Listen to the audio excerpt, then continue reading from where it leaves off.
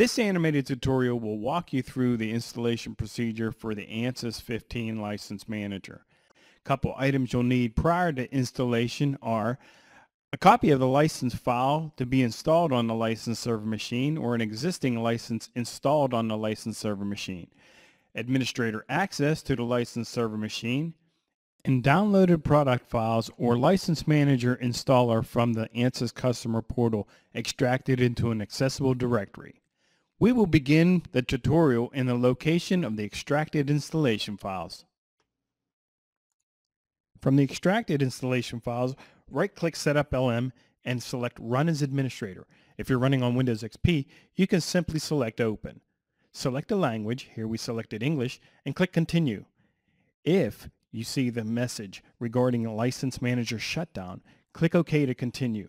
If you have a previous version of the Ansys License Manager, it will shut down in order to install the Ansys 15 License Manager.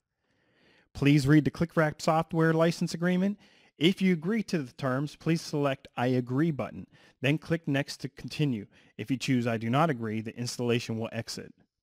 Verify the installation directory and click Next to continue. Select the Ansys Inc. License Manager checkbox and click Next. Review the messages for any errors and click Next. Please use our Ansys customer portal to review solutions for any errors that you may encounter.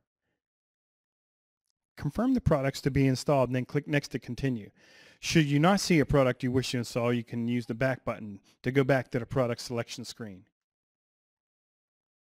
The License Manager installation will now extract the packages for installation.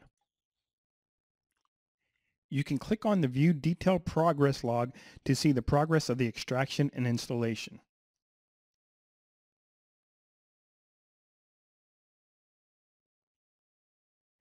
At this point, some checks are being done in the background for earlier versions of Ansys License Manager, and then the new licensing files are moved over to the Ansys License Manager installation directory. When the licensing configuration is complete, the Ansys License Wizard will launch in another window.